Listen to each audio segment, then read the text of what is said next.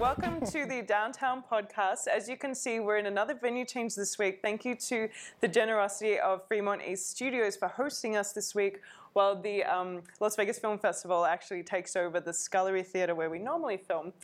This week, we have some really cool people for our community segment, the first of which is Shawn Cunningham. Now, you're from a local Toastmasters meetup, the YVP, right? VYP. VYP, I'm sorry. Yeah. And there's a lot of Toastmaster meetups in Vegas in general, right? How many are there? It's almost 60.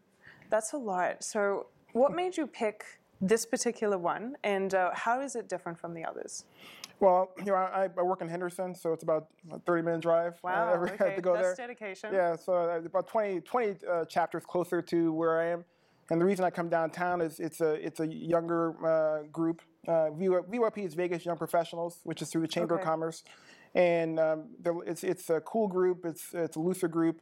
A lot of young entrepreneurs and small business owners. We have people that work downtown.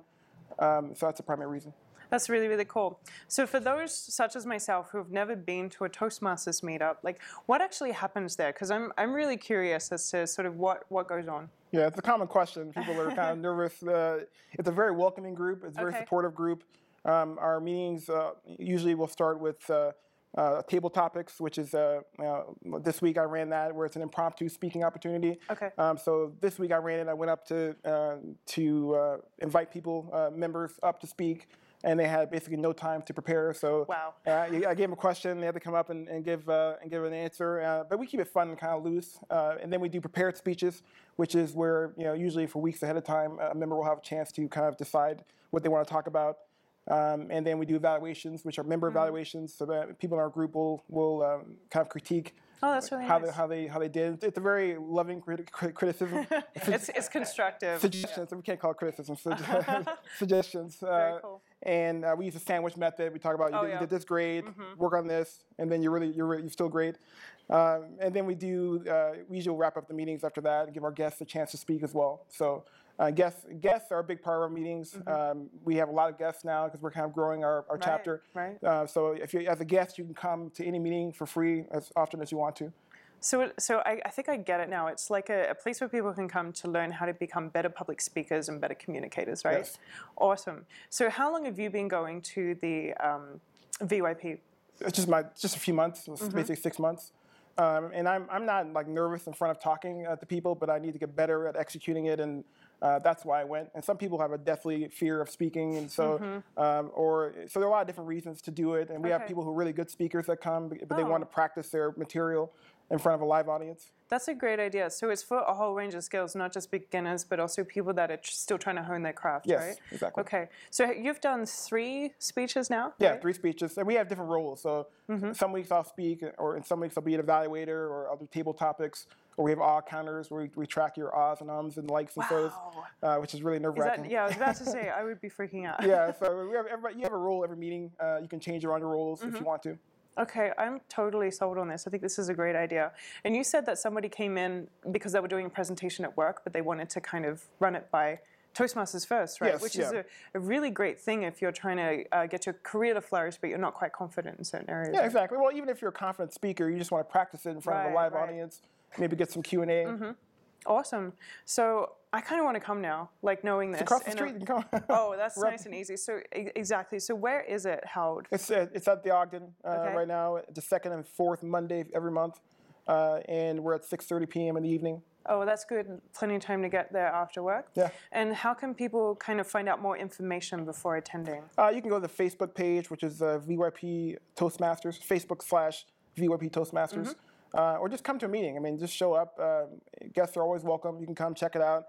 Check out a couple meetings. Right? Yeah. Well, membership is not free, but you can check out. You can check it out. If you want to start speaking and get evaluations, then you have to be a member to do that. Okay. I think that's totally fair. Yeah. Awesome. Well, hopefully I'll be able to make it down. I would like to see kind of how it works, and obviously this is kind of public speaking, but I still have no idea what I'm doing, so I think it would really benefit There's no more than I do, so you're good. Awesome. Thank you so much for coming on the show to talk about this. My pleasure. I think it's awesome. So thank you. Thank you.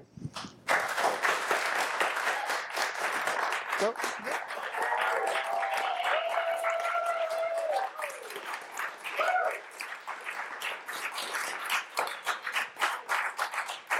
Okay, So our second community member, the pleasure is all ours, is to have Andrew from JusCollege, right? Yeah, and thank you for having me. Yeah, absolutely. And before we go into exactly what JusCollege is, I'm going to get you to pick the Downtown Podcast Fortune of the Week.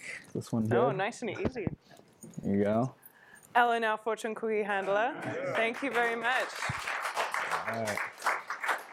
Okay, so JusCollege. What exactly is it, and what does it have to do with college?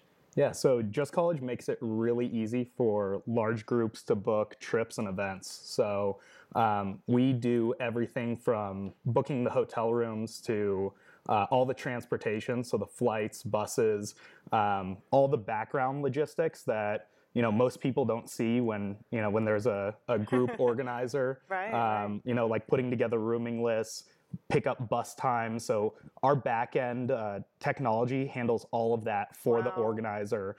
They can easily manage the whole group, collect payments from all the members, which is probably the biggest pain in the butt. No matter whether you're in college or out of college, there's always the one deadbeat friend who you can't chase, you can't chase down to collect money from. We've all got that friend.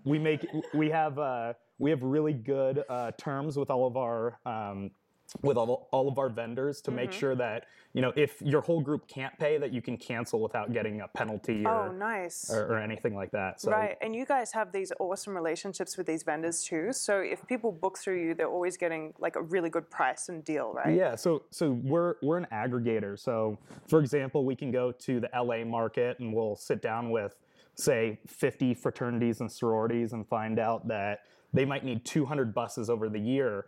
And we'll go around to 10 different vendors and see who will offer them the best price.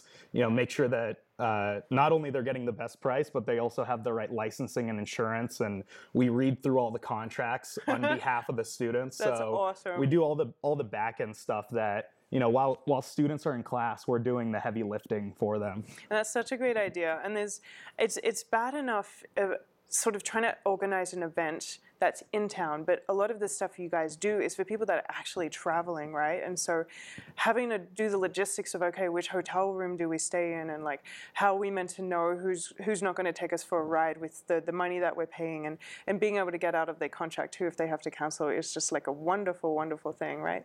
Yeah, and we've when we started, we really just wanted to do a great service for students. We wanted to get out there and started with just a few fraternity groups, and now it's grown to this year we'll do about 80,000 college students, and that is huge. Roughly about 40 destinations. We work with about 114 universities now. Wow. So. And the students really love it because usually they're getting a better price. They, all the logistics are handled for them, and it's seamless. It's easy. So that's really, really nice. So I heard if they go on your website, you guys already have this kind of thing where you can pick packages and like it's super convenient. Right? Yeah. So we have basically have two options for college students. They can go directly to our site and they can pick a package for EDC or spring break or Memorial Day weekend. They can just buy a package for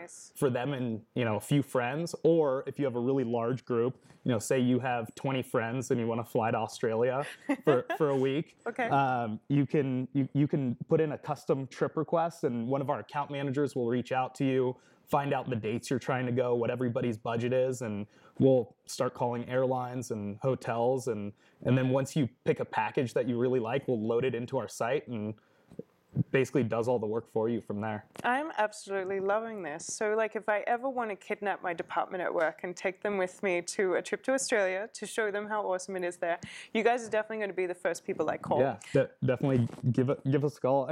We've really focused on collegiate up to this date, but we have had a few big companies reach out to us, and we've planned corporate groups for Facebook and Deloitte.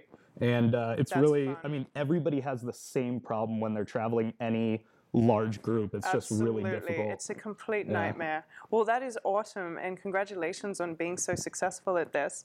If people want to jump on your website or give you guys kind of like a contact form or an email, what's the best way to do that? Yeah, so you can go on JusCollege.com. It's JusCollege.com. You can also email us at contact@JusCollege.com. Nice and easy. Right. Thank you so much for coming on the show. This is actually a really cool service, and I was always wondering exactly what you guys do. So thanks for coming and telling us. Thank you. Thank you.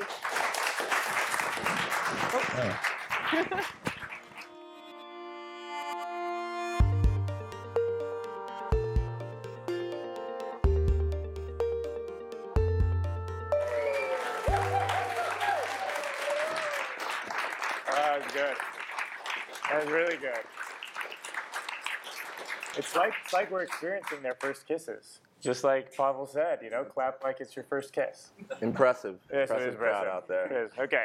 So you guys are going to love our next guest, Adrin. So he actually went from a place where he had a passion for something, developed a skill in it, then took it to a place where he could build a business around it. And that's the kind of thing that a lot of people locally have been talking about. So we asked him to come on the podcast and explain how you did this with your passion for tennis. Now you're working in the Cosmopolitan, and you are teaching celebrities how to play tennis, and you're building an entire business around it. So why don't you start by telling us what the best kind of protein powder is? That's really funny you said that. I had something before the show. I yacked about 5 times before this segment. He's been throwing up. I'm hanging in there, though. Thanks for having me on the show. Boy, how many minutes ago was your last barf? About 2 minutes ago. 2 minutes, okay. That's great. I have my game face on right now. Right, no, it's a game face. I like it. Okay, but go ahead. But tell me a little bit about how you actually built the business. I think it's really important for a lot of entrepreneurs. Well, first, thanks for having me. Yeah. And you're right. I do have a partnership with the Cosmopolitan, but I'm a professional tennis coach, and I have a passion for tennis. I grew up playing on the Las Vegas Strip. I used to be a kid and kind of hustle hotel guests to play me for $20 a set, and I just ended up making it a career. I played a little bit of college tennis. I played a little semi-pro, but I guess I pretty much had a niche, and I got tired of working for the man, so I had to kind of think outside of the box. Hate the man. I hate the man too. Yeah. I kind of had to think outside of the box, and I think I pretty much started with trying to figure out what my niche was and how I could be different than just a regular tennis teacher in town. And first thing I decided I would do is market myself and build a website. So I kind of looked at the market and I tested kind of what was out there, and there really wasn't that much. And I didn't want to be the guy that would try to sell himself to a client and say, hey, I was the state champion here in Nevada and I played for UNLV, or I was a professional tennis player until I blew out my knee. So I pretty much just threw it on the website and just laid it out there for people to see, but I also saw that there wasn't anybody else doing it. So I hope I'm not getting off track. I'm trying to. Yeah. So you're marketing yourself, you're putting online, and then did people just convert all of a sudden, or did you have to do something to drive traffic? You know what? It started a little different because there wasn't that many people in the game when it came to, okay, is there a high-performance tennis coach in town? So I pretty much was one of the first that really threw myself out there, and then I started SEO, marketing campaign, and I happen to be kind of fond of social media, so I opened up a Twitter and a Facebook, and what else? I have an Instagram. So if you were doing like a new product, like pickle juice or something crazy, did you actually do the same thing? Is there anything different you've learned from that situation? Yes.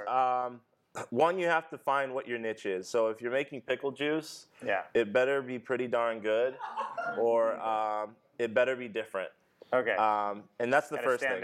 You have to stand out, whether it's like the best or it's ridiculous. I think you have to stand out. Okay. And I'm trying not to yak right now. Oh no, we could get a bucket or something if anyone's. Get one. No, that'd be great on camera.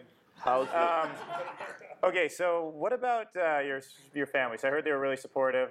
Evelyn was telling me that your mom, if somebody beat you at tennis when you were a kid, would walk right up to that kid and say that you didn't eat right or something happened, and there was some good reason why you didn't win. You know what?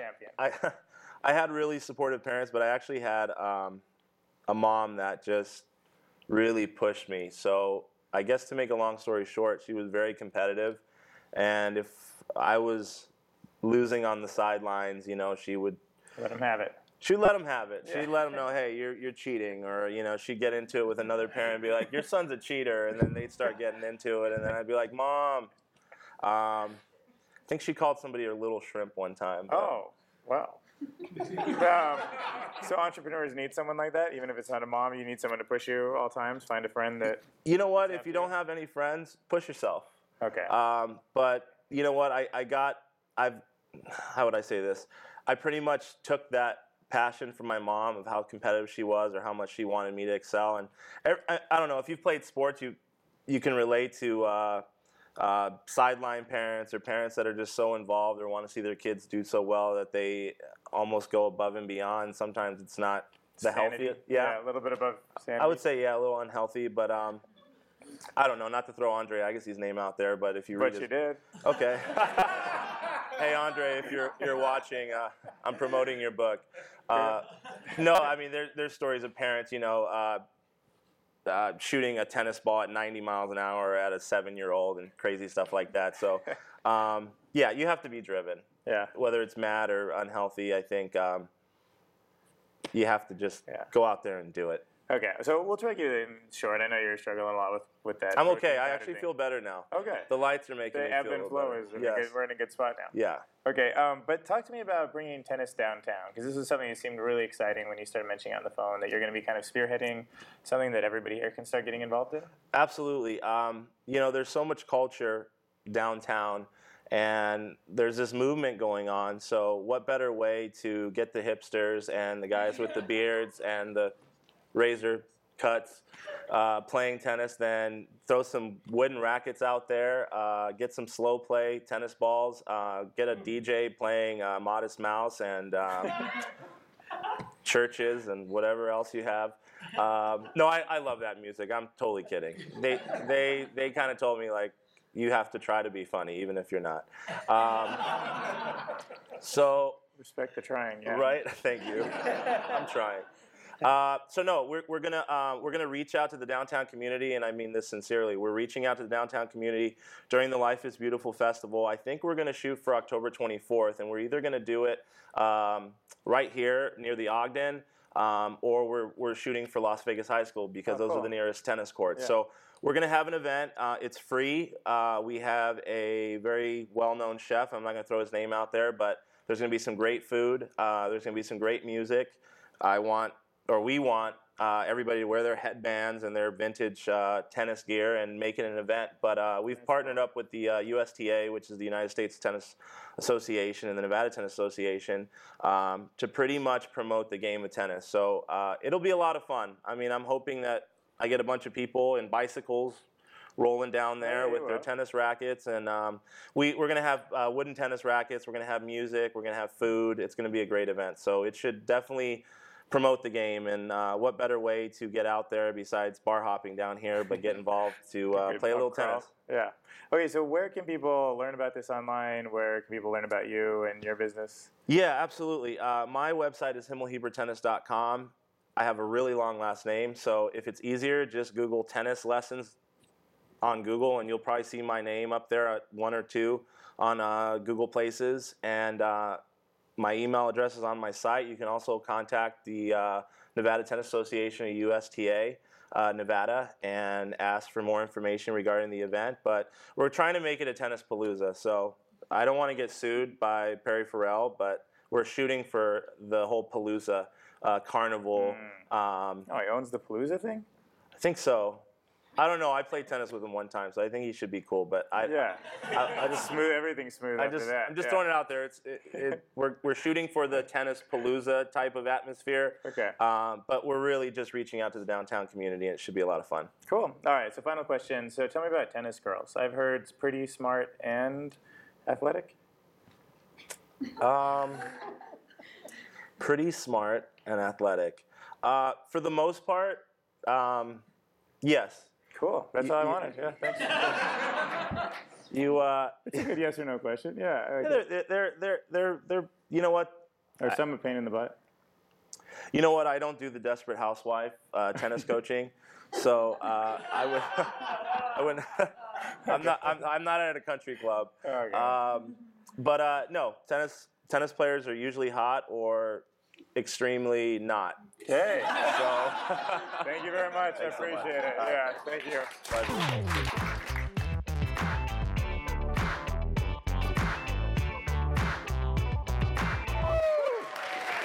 Yes. Good evening. Welcome. It only took me 20 minutes to find parking tonight in downtown. That was fun. There was a car parked right in front of the Ogden, right in front for 20 minutes with her reverse lights on. It was like a guy and a girl. They were like kissing. It seemed like it was some kind of like long goodbye thing. And I kept circling, and then I got really irritated, of course, after. And then I pulled my car next to them, rolled down the window, and the guy looks at me like, "Whoa, what's this?" I'm like, "Hello, hi. I've been looking for a spot for 20 minutes. When are you gonna leave?" You know? And they go, "Oh, just give us a few minutes." And like in 10 seconds, like they left. It was great. So that was good. So I got a good spot. So I'm very excited. So we're in July, right? It's the last day of July. So we're just in time to celebrate. Oh, if you don't know what I do, my name is Mac Holiday. I celebrate holidays every single day on YouTube and on Vine, because every day there is actually a holiday. It's a true story. So today is the last day of July, and July is International Blondie and Deborah Harry Month. Yes, every July we celebrate the iconic band Blondie and their amazing contributions to the Hall of Fame and music and all that good stuff. So, do you guys know the song One Way or Another? Of course you do. Yeah! That's why we're gonna do it now. Yes. Can you hear it? All right. I gotta get into it now, come on.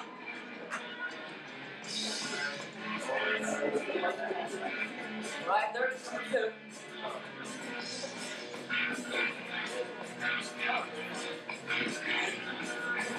One way or another, I'm gonna find you. I'm gonna get you.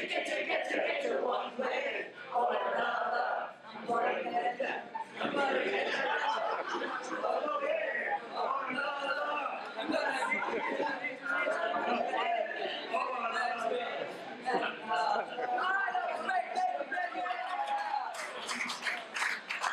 So I mentioned on the podcast last week. Was anyone there last week? Yes. Yeah. Okay. Very good. Good. Yes. It's today is Jump for Jelly Beans Day. That's what today is. And so of course, I got the Jelly Bellies here. We're going to do a little bit of a contest. See if a little trivia here. What answers you might know. By the way, today is also a Girlfriend's Day. Does anyone have a girlfriend in the house? No girlfriends. You do. What's your name? Andrew. Who's your girlfriend?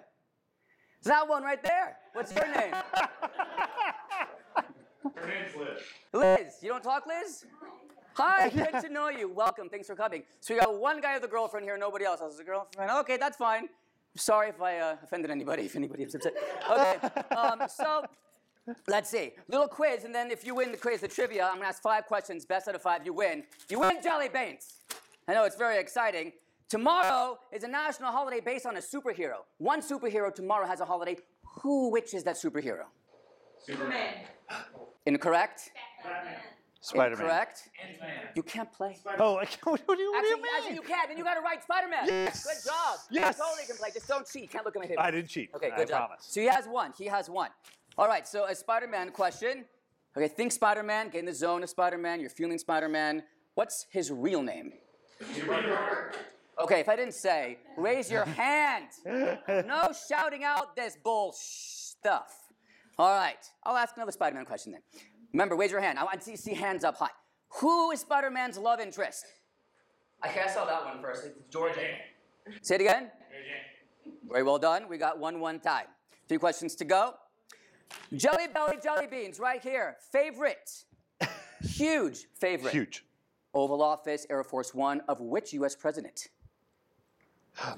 I saw this hand first, yes? Ronald Reagan. Correct! 3-way tie, 1-1-1. It's very exciting. Are you guys, are you excited? I'm very excited. All right, tomorrow is International Beer Day. Yes, it is. And if you watched my video on National Beer Day, you might know the answer to this question. How many components, basic, are in beer? Pablo. 1. Incorrect. Beer. It's just beer. Yes. Oh, I see this hand. How many? Incorrect? 4. Correct. Very good. Good job. Oh my God, this is a 4-way tie, and I have one question to go. So we'll see if actually okay. Now it's the only 4 who have gotten an answer correct are the only ones who can compete now. I just made up that rule on the spot. All right, very exciting. Today is National Mutts Day. Who likes the doggies? The mutts, yes? Okay. So this, and if you know the answer, you can raise your hand. I need eyes watching. Dylan, see whose hand goes up first. This famous mutt, a Labrador and Mastiff mix, was named Spike in real life, but is a legend for playing which iconic movie role? You too afraid to do it? Related to superheroes. What? Mustang. No one wants to do it? No one's, all right, fine. It's Old Yeller. I mean, how many dog movies are there? I mean, I don't know what. Now I got to make up shit here. All right, so, all right, Spider-Man. Finish this quote. With great powers comes... Oh, God, I don't know. I saw that hand first. I don't know, but I'm too nervous now because I don't know who got it first. I'm stressing out. You saw George go first? You couldn't see him? All right. Everybody, eyes and all the people playing. I need eyes going like this. All right. I'm just going to go to the next question, but just say the answer. Great responsibility. That is correct. All right. Okay. I'm looking. Who played Spider-Man in the original movie version? No. It's only the 4 who got 1 point. Seriously? Yes. Well done. Jelly beans. Wow, did you see that toss and that catch? I'm very impressed. In the 1960s, there was a Spider-Man. No movie, iconic. Really? Well, I don't care about that one. All right. So, we are now moving on to my friend David over here. So, tomorrow is August. Can you believe it already? It's August, yes. The first week of August happens to be called Simplify Your Life Week, which I feel exemplifies what this man over here, this is David here, the CEO and founder of Early Growth Financial Services, our sponsor tonight. Yes. Yes. And you help make it simpler for startups and or entrepreneurs. Can you give them a little bit of the down low? Absolutely. Yes. First of all, thank you for having us here. This is fantastic. You've got great energy. Oh, that's very nice. Thank you. I'm very glad that you got your parking space. That sounded very chaotic. I had to share. That sounded a little stressful. I'm glad it sort of Yes, worked it out. was. I know. I get that. Thank you. You're very empathic. I feel your pain. Thank you. So I'm the CEO of a company called Early Growth Financial Services, and we're not very sexy. We provide accounting and finance support to early stage technology companies. And we work with about 500 startup venture-backed companies across the country. And we have offices in 9 different locations, mostly the tech centers. And we opened up offices in Vegas about a year ago. So That's amazing. That's it. So let's just say I'm a budding entrepreneur. I have a startup. I'm trying to get it off the ground. There's so much to figure out. Yes? How Yes. do you make it easier for someone like me? Absolutely. So if you're an entrepreneur, you're starting a business, you should be concentrating on what's your technology, what's your product, building it out, who are your partners, what's your marketing, what are your sales. There's huge issues that you need to be thinking about and that are strategic and need your mind and they need your thoughts. We take care of all the stuff you don't want to think about. We take care of your books, your taxes, your payroll, your human resources, your accounts payable. And we also provide CFO services. So if you need someone to help you with financial stuff, how do you build a budget? How do you create a plan? How do you do pricing? They help you with that. So you can concentrate on the stuff that really makes your business unique and different and allows you to go out there and attack the market. I love it. That's awesome. It's a great service there. And now you're recently in Las Vegas. We're recently in Las Vegas. So what brought you here and how is it going? You know, Vegas is fantastic. Vegas is, it's got a wonderful tech community. I feel like there's something very real here. Every time I come out to Vegas, I love the energy. I love the passion. People are excited here. And I think what brought us here is the fact that it is a burgeoning tech community. So we were in San Francisco before San Francisco really exploded. We were in LA before LA really exploded. We were in New York before New York really exploded. And frankly, we see Vegas as one of the next big tech hubs. We think this is a really up and coming market, and we want to be a part of it. When you say exploded, you mean startups and things, Startups, and techs. startups. Okay. Lots and lots of companies, lots of funding, a lot of technology, a lot of innovation, a lot of excitement in the ecosystem. So obviously you've seen a lot. What would you say in your experience is the number one mistake startups make? What's the number one mistake that startups make? Yeah. I think people fall in love with the technology, or they fall in love with the product, and they think, I've got a great product, or I've got a great technology. And they don't think enough about the business aspects. How am I going to get it to market? How much money is it going to cost to acquire customers? How am I going to sell? How am I going to market? I think a lot of times entrepreneurs, they fall in love with an idea or a technology, and they don't do a good enough job of thinking about the business. So they're not business-minded as much. It's more about their passion and creativity. Absolutely, which is I get great, it. It's which great too. I love, Yeah, which of I course. love. But they need to have that other half. It is a business. It's a business. Yes, It's the all right. yin and the yang. Yin and yang, I love it. All right, well, that's all the time we got. I'm Mac Holiday. Thanks again, David. Appreciate it. Thank you very Had a much. great time. Happy holidays.